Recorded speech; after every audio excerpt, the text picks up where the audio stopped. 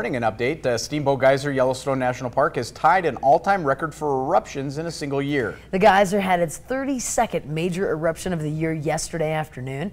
The previous record was set last year when the geyser sprang to life after being dormant for more than 3.5 years. Last year's record, the longest in recorded history, was set on Christmas Day. With more than 4 months remaining in the year, there is a distinct possibility that the geyser will break its record for eruptions in a single year. But scientists at the Yellowstone Volcano Observatory tell MTN News that Steamboat is unpredictable, could stop erupting at any time.